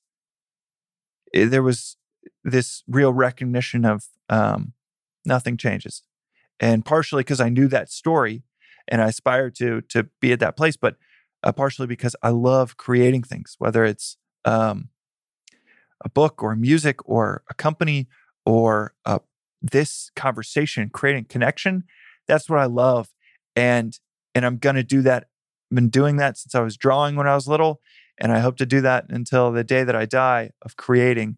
And that's, what I really deep down desire is the ability to create and and kind of maybe unfettered creation to where I can check some financial boxes to be able to, feel like I can go in some liberated directions.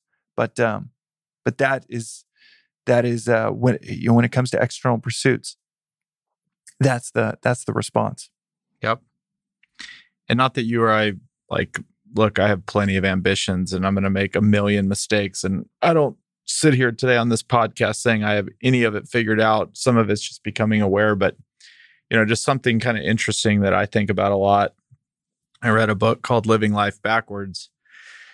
If you just kind of ask yourself the question on certain things, regarding that Tesla, is this something that when I'm on my deathbed one day, which one day you will be on your deathbed, might not be for a long time, but hell, it could be tomorrow. We never know.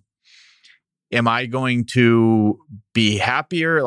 And I'm reflecting on my life. Will this purchase or this thing be something that I am talking about in the last 24 hours of my life? The answer could be fuck no. No way. That's okay. At least you framed it for yourself in the moment that this will not be important to me down the road. And I categorize it that way. Whereas I could spend the money on the Tesla, or I could spend the money, having my daughter go to a private school that might lift her up in her life. I don't know.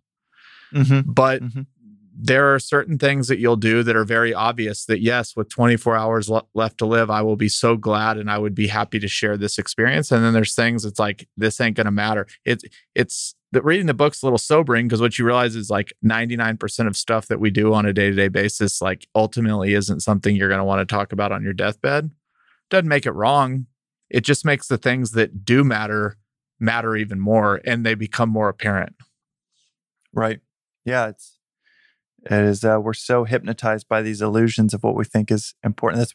That's what I love about Vedanta is that it is, and Christianity. By the way, every philosophy, therapy, every religion, philosophy, or therapy are essentially just how to avoid self-sabotage. And I think that is we're always on the precipice of. I know that I'm always on the precipice of self-sabotage. So how do I avoid that? And I think that that's one of the great things about creating and creation in general, is that you really start to question everything. You especially, it's kind of like, who's better off? The person that gets what they want, or the person that doesn't get what they want? And I think maybe in some vein you could say it's the person that doesn't get what they want, learns. But and we really lift up the poorest of the poor, kind of philosophically in our culture, and the nobility that can be inherent in having nothing. But there's something really gratifying on the wisdom scale to get what you want and realize, oh, this ain't it, and this isn't what I really want. And if you do that enough, yeah, it's very healthy. And I think creating is one of those things where you reach these milestones, and you either get fatigued by reaching these milestones for external validation, or you get energized by, wow, okay, I'm doing this for me. This is I'm hitting this milestone, and I get the gratification of learning a new skill or a craft or getting better at something. And that is, you start to pull on these threads of questioning your motives for other things. And you start to question your, hypnotic. We're all hypnotized by, you should want this and that, and this is a complete life. And I think picking away at that, starting to question it, that is the beginning of realizing what's illusory and what's total bullshit, and what is really worth valuing. Total bullshit. Dude, it is. It is. Yeah, it really, really is. So much of it is. All right. So to wrap this thing up, everybody on the planet is becoming aware of a app called Clubhouse, audio first kind of social network, which has been fascinating. And because you and I are podcasters, we probably appreciate it even more. You happen to be one of the first 1 to 3 checks. We still aren't sure which one it could have been, but we'll be humble and say it was the third check. Just like walk us through that experience. I mean, you've become, we didn't touch on it today, you become a prolific angel investor, which I get to pinch myself sometimes that we get to invest together. But talk about Clubhouse, how you got in, and we'll wrap it up there. Well, there's no real right place to start on that story. The only one that really comes to mind is you convincing me. Talk about questioning what you're seeing. You made me question whether I should. I thought I shouldn't be investing in other startups. I need to focus on my own, and maybe that could have had. You could have improved the odds, but I learned so much from investing in other companies. Buffett, you mentioned Munger, so I'll drop a Buffett-ism in that he's a better businessman by being an investor and a better investor by being a businessman. And you got that train started. So that's where it really started. And then fast forward 7 years, and I'm invested in maybe 50 or 60 businesses at this point. And Paul Davidson, the founder, CEO, co-founder of Clubhouse, just reaches out and said, James, you were friends. And so he said, I'm starting my next thing. And you talk a lot about podcasting and the value of audio, and AirPods being, a game-changing technological shift for us to be able to listen to podcasts and audio at home and yada, yada. So he reaches out because I had been talking about it, and I had already invested in a handful of businesses, and the area that I help founders with is fundraising. And so they were gearing up for a fundraise, and I said, happy to help you fundraise, and I would like to write a check. And that really was based on him as a founder. And I thought audio as a space was definitely interesting, but it was totally just knowing him for 5 years and wanting to make a bet on. He had a similar story to Tilt, that he had taken a high profile company far, didn't end up being what he ultimately wanted it to be. And I just knew he was going to be all the smarter for it. And that was it. And so the whole exchange was one phone call. Oh, you're going to start another company? Okay, awesome. I would like to invest. And there's no due diligence. There's no studying the space. I didn't even know about the competitors. I learned about a competitor 3 weeks later of a friend of mine being or once they launched 3 weeks in, I was telling friends, you should try this app. It actually started a company. It was an app called Talk Show first. And then they pivoted to Clubhouse. And a friend was like, you should check, dude, that looks a lot like Road Trip. But Road Trip, you can add in music and listen to it. And I was like, shit, okay, I didn't really do my diligence on the space. But I was comfortable with just making the bet on Paul, and he had figured out. He is one of those survival of the fittest type of founders that I just figured he's so adaptable. He's going to adapt into something potentially special. And portfolio theory, well, you create the right portfolio, you're okay with it going to zero. So thought about all of those things in the first few weeks, had no idea it was going to become what it's become. And 13 months later, it's 100x my money on that check. And that is outrageous. And it's it's just so much of it is, I barely knew what I was doing. I knew enough to be comfortable doing it, but it was, it's impossible to describe. I don't know enough to say this is exactly how it happened. And I will not spin a yarn of bullshit of here is my key insight. It didn't happen with some key insight. I'll add one thing to it, and then we'll bring this thing home. But it is what we talked about when we started this, is when you have millions of these little interactions in life and these tiny little moments that you don't even realize are adding up in your brain, when you see something that makes sense, you can act on it quick. But if somebody asks you to explain why you act on something, it's not always an easy response. Yes, you can give the generic business school answer. That's great. But some things in life are just all these tiny little things adding up. And when you see it, you just pull the trigger. Sometimes it works, sometimes it doesn't. But the fact that you're forced to explain some scientific methodology for how something happened, it's just not how the world actually works. Right. It's so true. And it's, lives are made on the other side of 12 seconds of courage. I might just add that it was, I have apprehension in every investment that I make. Had apprehension about that one. But it really is just getting more and more comfortable with, okay, this is the sport. This is what it is like, whether it's, jumping on a wave and not knowing how it's going to go down, or just knowing the numbers that you jump on enough, some will pan out. And that ultimately comes from just sticking with a craft or a zip code in which you're working in and you're building in, and you build up that muscle memory. It's not from listening to a podcast and hearing some piece of insight. It's not from reading a book. It's from doing. And to exactly what you just said, you do it long enough, and then you look back, and some inflection point happened on a Tuesday in December of 2018 for a Clubhouse that might financially set me up for the rest of my life.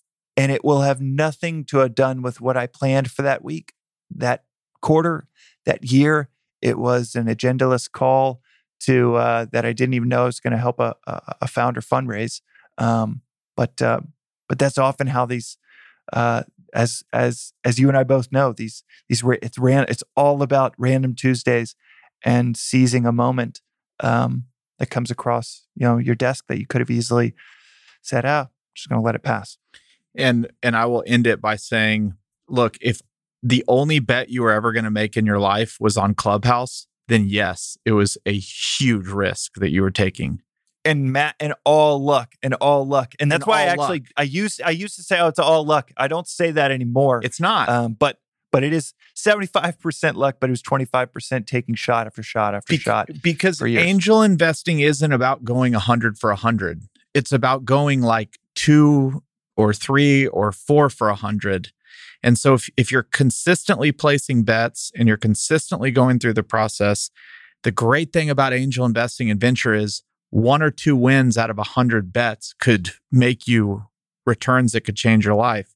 So it's risky when it's your only bet of a lifetime. It's not risky when it's 1 of 50 that you made that year. We're not trying to go 50 for 50.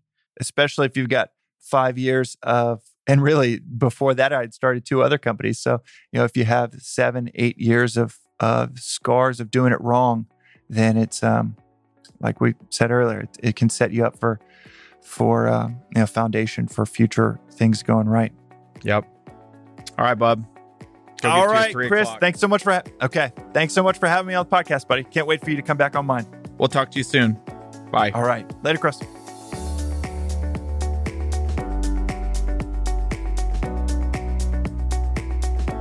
Hey everyone, it's Chris here again. Thank you so much for joining me on this journey. If you enjoyed the show, please subscribe to us on Apple Podcasts, leave a 5-star rating, or write a quick review.